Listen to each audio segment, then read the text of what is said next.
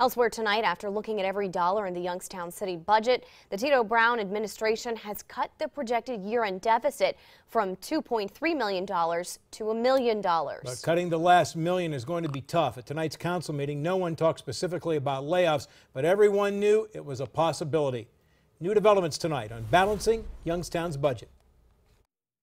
But when it comes to budget, there are some tough decisions we're going to have to make. Mayor Tito Brown set the tone at tonight's Youngstown City Council meeting right from the start, but then left it to his interim finance director, Kyle Myazik, to present the details. We have a budget deficit of $1.05 million for 2018. Myazik got to the $1 million number by first cutting $931,000 by recommending to each department what their budget should be. He also recommended cutting $150,000 in police overtime, $125,000 in unfilled positions, and $40,000 in city council discretionary funds. He's also expecting income taxes from Valorec Star to increase.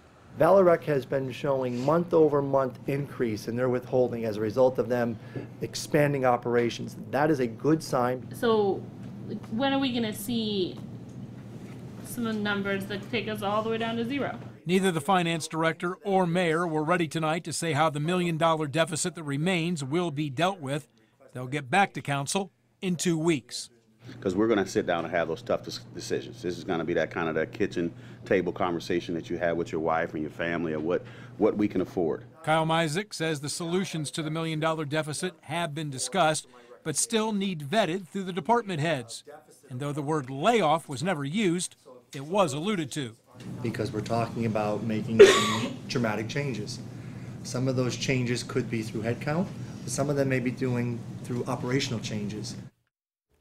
Now, the city may have trouble cutting from the police and fire departments. Federal money that's been accepted requires Youngstown to maintain certain staffing levels for both police and fire, and falling below those levels would mean the loss of the funding and possibly some fines.